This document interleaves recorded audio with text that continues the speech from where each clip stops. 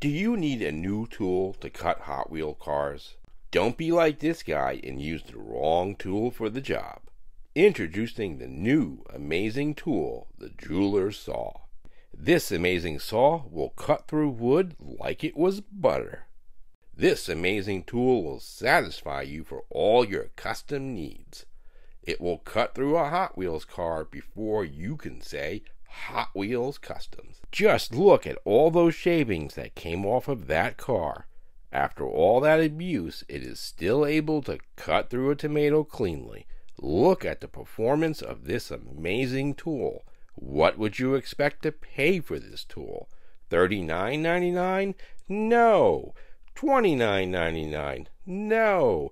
For the low price of $19.99, this amazing tool can be yours.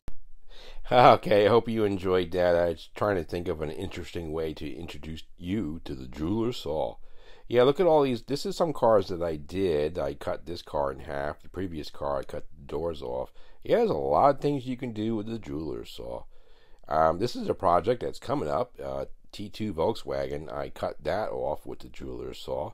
And the cool combi, you can cut the rear off just like I did here. It goes through pretty good. Takes a little bit, but it cuts through pretty good. And here is that tool, the jeweler's saw. Mine I set up a little differently. I put that wing nut on the left side so it wouldn't get in the way of any of the cars. So here's that blade. It's a very small blade. They do break. It's very adjustable. You can go down to that small, and you can go back to the original size, whatever you need. So it's a really useful tool. Like I said, you can cut that back off. You can cut even the interior.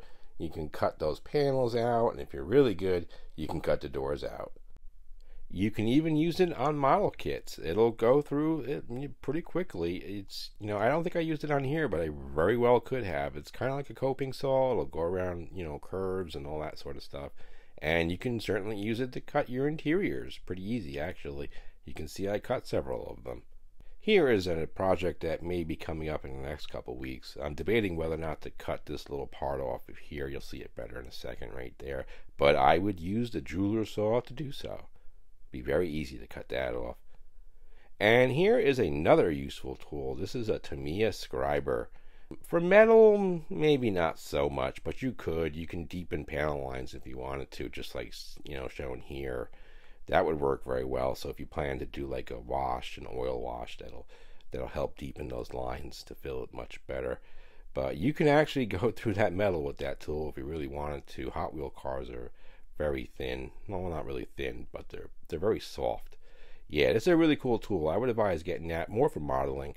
And this tool here, I recently discovered this. It's kind of like a chisel, but you can use that to. I would use it on models itself to deepen panel lines, if you wanted to fill them and make weld seams. But here's the tool that I use, the jeweler's saw, most often, and here are the cars that I use it for, and those other tools. But if you're into doing Hot Wheels customs, the jeweler's saw is your choice. I would definitely get that.